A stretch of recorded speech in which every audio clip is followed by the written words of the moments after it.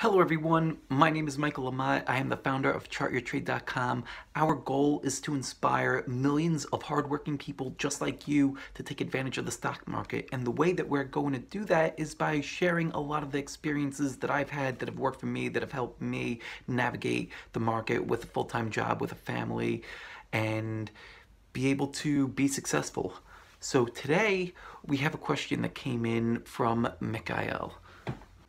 If you enter the order on the broker platform, is there a big risk of it being triggered by market makers, flash crashes, etc.? So for example, if you have $1 million to invest and you have 10 positions and a 10% stop loss, you would end up being stopped out for $10,000 just for an order that's sitting at the market that could easily be triggered. I have a few different thoughts on stop losses that I'd like to share with you.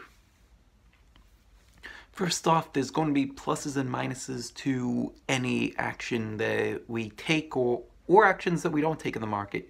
So let's run through some of the pluses and minuses for setting stop losses and just having them sit there. The first and most obvious benefit of setting stop losses is that you know specifically where you're going to get out if price reaches a certain level, and it makes managing your risk a lot easier. So whether you're going to manage for a stop loss or your initial stop loss, or if you're going to manage your position and raise your stops progressively as your stock continues to move higher. You're going to be able to manage your position much easier that way. The other benefit, and this is really the other key to why I love to use resting stop losses, is because it unties me from the computer. I don't have to sit in front of the computer all day and actively manage the position. The order is just there. And also for people that are busy throughout the day, if you are somebody that has a full-time job, or you're somebody that can't sit in front of the computer all day, or if you're somebody that if you get an alert and you can't go to your phone and immediately place an order or check the market to see if you need to exit, then all those worries are put aside and there's nothing for you to do. You have the stop loss in there, and it's going to just be triggered once price crosses below X, and that's it. There's nothing else for you to do.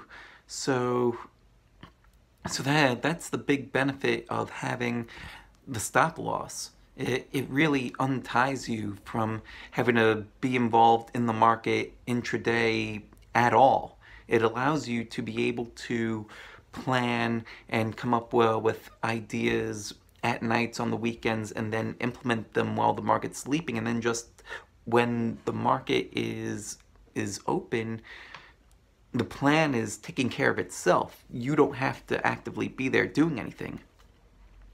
So those are the pluses. The minuses is that, yeah, you might be shaken out of the stock prematurely, and that's the real concern, right? That you're going to be shaken out of a position prematurely, meaning that the market maker, or really the market itself, is going to run down to wherever you set your stop and then reverse off of it. That's the fear.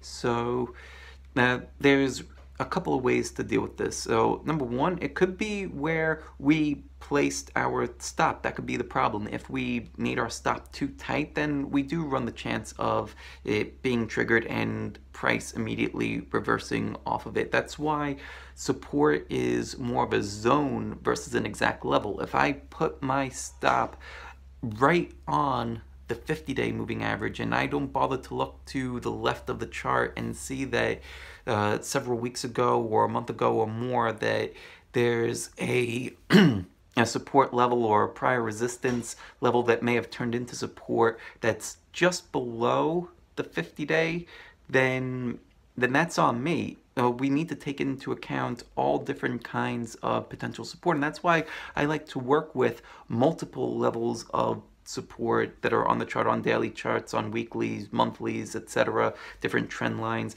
And when there's multiple types of support converging at one area, then that's going to make that area a lot more reliable than just looking at a round number or just one moving average.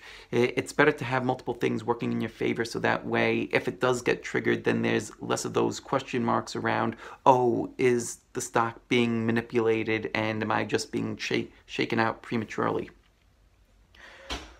Then it also could just be the luck of the draw as well. These things happen in the market. That's the risk that we take when we buy, when we sell.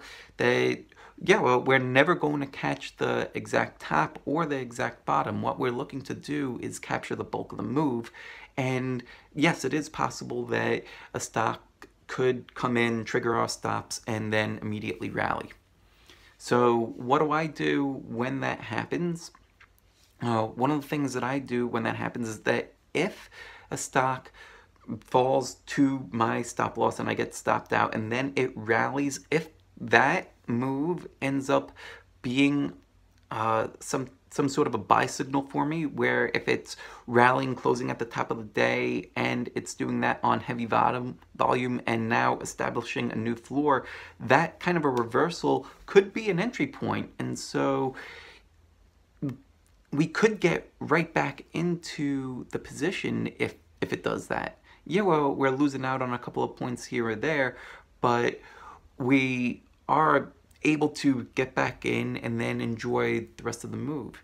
The downside of not having the stop loss and doing stop losses manually is that if the stock falls below that stop loss, then it could keep going, and there's no telling how far a stock could fall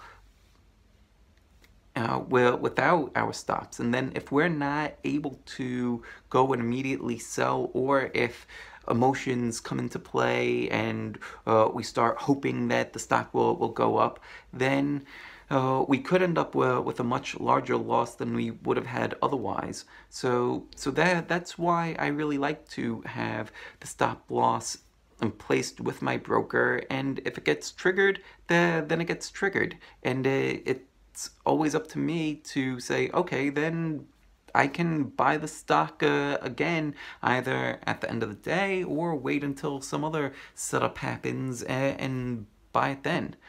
We're free to do really whatever we want to do in the market, and so therefore I think that the stop loss is a very useful tool to help us, especially for those of us that are trading part-time, not to have to worry about our stocks falling below a certain level and taking massive losses, because that's what the stop loss is there for. If it falls below X, we're going to be out, and that's it.